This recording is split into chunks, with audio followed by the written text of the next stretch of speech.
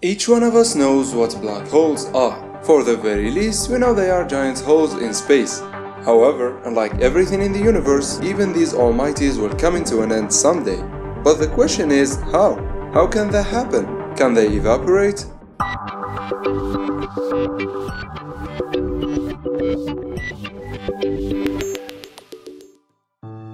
Before speaking of Hawking radiation, let's take a step back and explain what black holes are. Black holes are born at the end of a star's life, stars that are 20 times or more bigger than our Sun. When the balance between gravity and the energy of fusion is interrupted, the core collapses. And since these stars are so massive, gravity will overcome the enormous resistance of neutrons. And here where things get crazy. Their core collapses and the outer parts crash down on the inner part, compressing matter into a tiny place in a fraction of a second. This collapse continues all the way down to a point, and here where gravity becomes so strong that not even light can escape, and a new black hole bursts into life. Because no light can escape, we perceive them as black spheres, and generally they have a singularity at their center where all the mass of black hole is trapped and where gravity is infinitely strong, enclosed by the event horizon, the parts we can see when we look at a black hole, and the point of no return. But they are not immortal after all.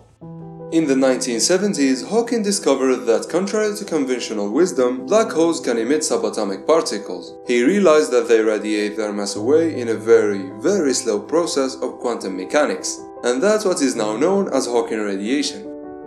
This loss continues unstoppably and it accelerates as the black hole gets smaller, until it eventually evaporates completely in a burst of radiation. But how can that happen, and why it's referred to as evaporation? To start with, empty space in reality is not empty. It's filled with virtual particle pairs that pop in and out of existence, and they disappear as soon as they get in touch with each other.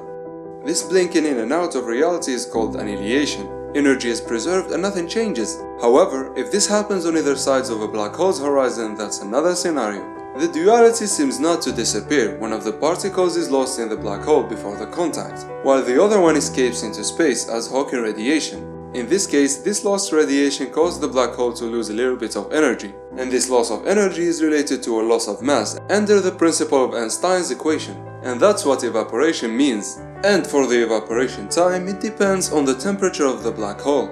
Temperature is inversely proportional to the mass of a black hole. Thus, the larger the mass, the lower the Hawking radiation temperature. This means small black holes have high temperatures, and they will radiate heat very quickly. As a result, they have small evaporation time. However, giant black holes will take trillions of years before evaporating. But the logical conclusion is, if they are not sucking matter, they will eventually disappear. They are not immortal after all.